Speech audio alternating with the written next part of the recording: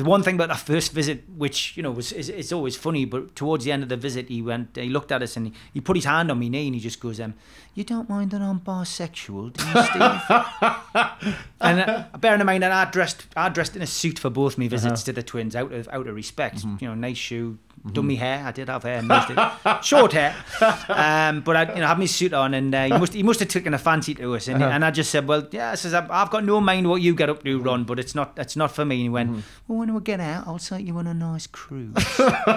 And of course, again, the naivety in young Steve Wraith, I was going, oh well, that'll be nice. Anyway, a couple of days later after the visit, through me mum and dad's letterbox drops a huge envelope, thuds onto the ground. Steve, you got something here? It's messy writing on the front. I went, oh, it's obviously from Ron or Reg, you know.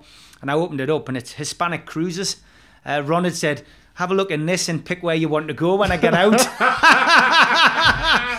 I mean, fast forward a few years, God bless him, in '95 when he passed away, and obviously I attended his funeral. My wreath was a big cruise ship. Yeah.